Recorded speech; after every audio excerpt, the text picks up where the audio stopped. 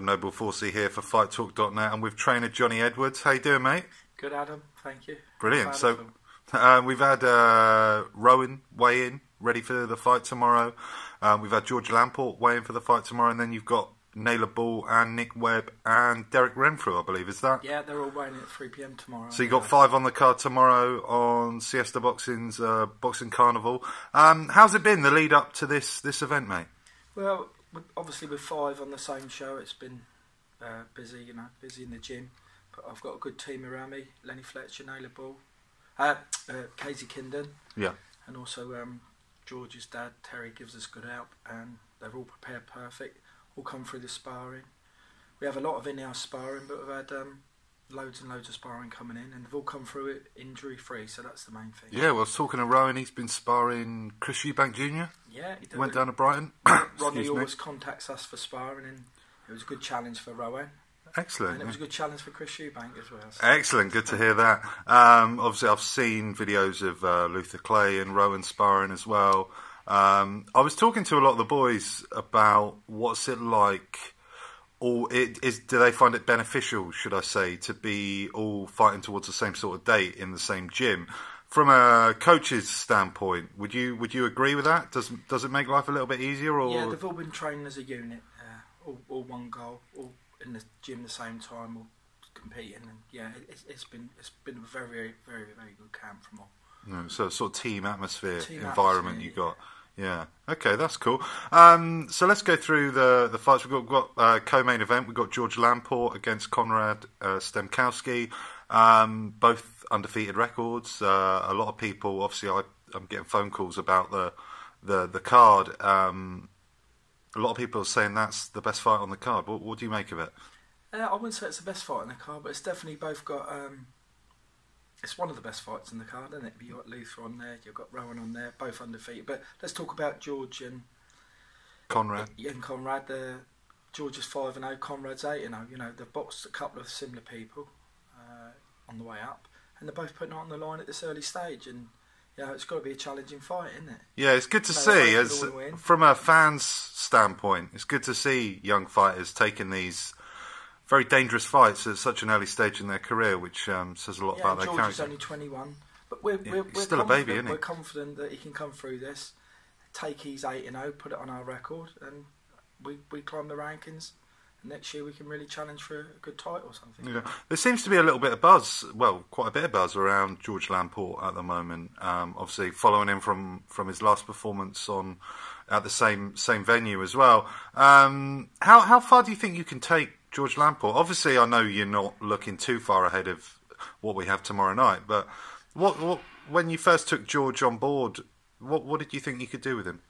Well, we just take it because he was so young. He's still only 21. Yeah. So we just want to get still his really learning young, fights, whatever, and then we're just going to go the conventional route, look for the southern area after this. Yeah, that'd be nice. Maybe not after this, but definitely within the next 5-6 months, we'll look for the southern area title. And we go from there, and we just keep building, and go from there. We're just looking one fight at a time with George, but personally, I think he's more than British level. So. Excellent. Okay, so very exciting times for him then. Who else we've got? We've got Naylor against Kamil Sokolowski. He's taken out a couple of British prospects before. He fought David Price as well. So Naylor Bull's really stepping up. His level of opposition. Naylor again is still another young fighter at 21, but we feel now is the time just step him up that little bit more. Come through this fight, he's matured a little bit more over the last 6 months. Okay, nice. His defence has come on again, but Naylor's been doing some terrific rounds with Dillian White. Excellent. Derek Chisora, and look, we have Nick Webb in the house as well. And, yeah, so you got that. So we're confident that this is the right time for Naylor to step up. And Naylor's right under the radar, but he's creeping up. He's ranked 23 or 24 in the country in a minute. Come through this contest, it's a challenging contest, then we're going to be in the top 20, and we're just next year we'll make a bit of a noise. Yeah, you're sort of looking at the similar thing with Naylor as you're doing with George, sort of conventional route, southern area, things like that. So, exactly. I say you need some challenging fights. He didn't box 8 months his last airing. We boxed here back in July. Come through that good, and people forget that actually. That's a good point. Let's concentrate on this fight because, as you say, he's in with a tough opponent. Excellent. Who else? We've got Rowan Day against Rayan Todorov, another 2 undefeated fighters going up against each other. Interviewed Rowan. He's moved down to welterweight. Talk to me a little bit about. We got him bang on championship weight today. Yeah. He looked healthy as well. He looked good. He looked strong. Again, sparring with George, plus loads of other Derek Renfrew. Terrific sparring at Guildford. Luther done some good rounds with him. Yeah, that's been going around social media.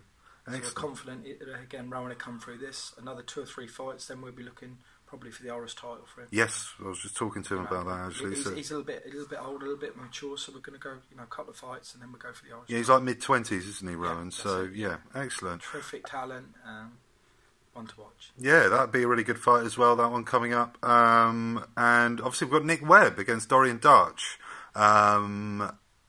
Nick has come off a big loss to Dave Allen on a sort of big platform on Matchroom Sport. There's been a couple of interviews going around actually yesterday about that. There's a little bit of needle between the two. First of all, how is Nick? He's come off a defeat.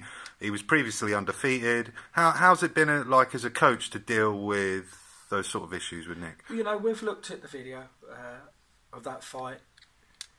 Good luck to Dave Allen. He found the shot, but Nick was doing nothing wrong at all from that little switch off or, prior to that fight. It was 10 seconds left of the 4th round. Nick got a shot, went down, but we was back in the gym the week later. So he wasn't really hurt too bad or anything really like that? Not really too bad. It's, we've been working on his defences and Nick's a terrific fighter. And, we get this little comeback fight. It's still a good challenge from Dorian Darch. Yeah, of course. We've got to be on the game for that. But Nick's a beast. Yeah. And, there's big things for Nick to come. Yeah. And as you say, there's a bit of social media stuff with Dave Allen and Webb, which is good, keeps it spiced up. But nobody's seen the best of Nick Webb yet. Yeah. So is it a Dave Allen rematch? That's something in your sights? Work next time. Yeah, okay. All right. Excellent. So I think have we covered... Oh, Derek Renfrew. He's in a tough fight as well against Yolton Nevis. He's been talking about wanting to go for the Scottish title and things like that.